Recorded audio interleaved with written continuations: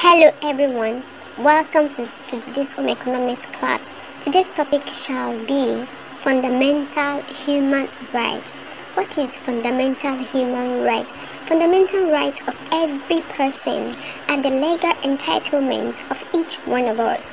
These are the fundamental rights that are written in the Constitution of Federal Republic of every nation, not only Nigeria chapter, but for Nigeria, it is written in chapter 4, section 343, page 18 to 26. This right includes right to life, right to dignity of human person. No one shall, for instance, be subjected to human treatment, to inhuman treatment, right to fair hearing, right to private and family life.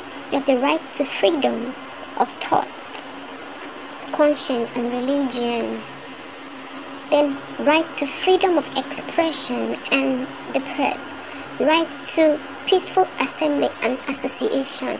You have right to freedom of movement, right to freedom of discrimination, right to own immovable property anywhere in Nigeria. So every country all over the world have their fundamental human rights that are written in their constitution.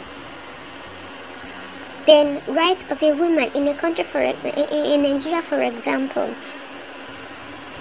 and other parts of the world, a child is anyone who is under 18 years, who is 18 years and below. So I think this is supposed to be right of a child. That should be typographical error anyway. So right of a child.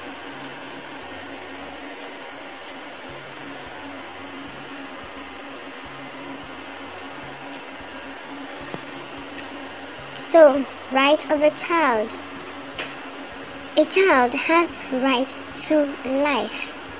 A child has right to survive in any part of the world, whether Nigeria or any other country. A child has a right to develop. The right of a woman, right of women.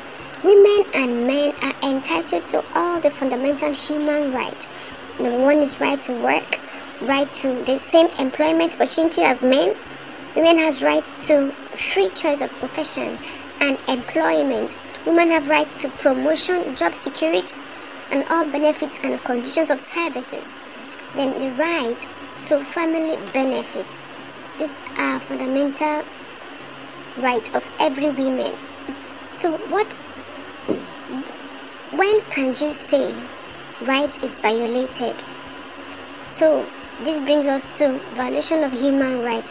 The existence of the rights of individuals does not always guarantee that a person's rights will be protected, that is, will not be violated. There are times and situations when rights are violated. So when do you see violation occurs? For instance, a person that is denied his or her right, for instance, when a child is not allowed to go to school by parents or some other persons, we say the child's right to education has been violated. When a child is abused, that child has been violated. Then when a person is prevented from enjoying his or her rights, we can say that right has been violated. Then when a person does not know his or her right and therefore cannot enjoy it, so in such situations you say that those rights are violated. So I think this is the end of today's class. Thank you so much for watching. God bless you. Don't forget to subscribe, share, like, and press the notification button so that when we drop the next video, you will be notified. Thank you so much, and God bless you. Amen.